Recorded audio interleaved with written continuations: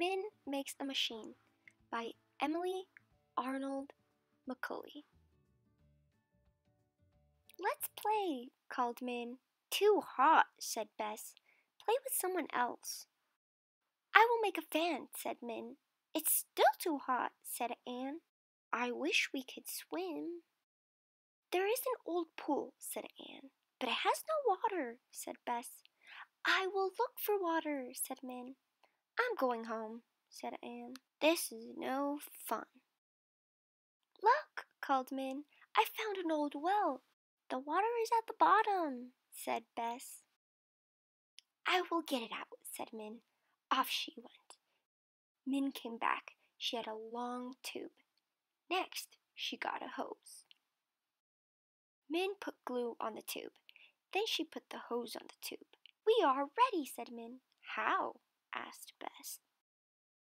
Min put the tube into the well. This is the hard part, said Min. Min turned the tube, and turned, and turned, and turned. Water came out. The pool filled up. Bess and Min got in, and jumped in too. Splash! The end. Alright, Atlas readers, it's time for our questions of the day. Number 1. What was Min's goal and what prevented her from reaching it?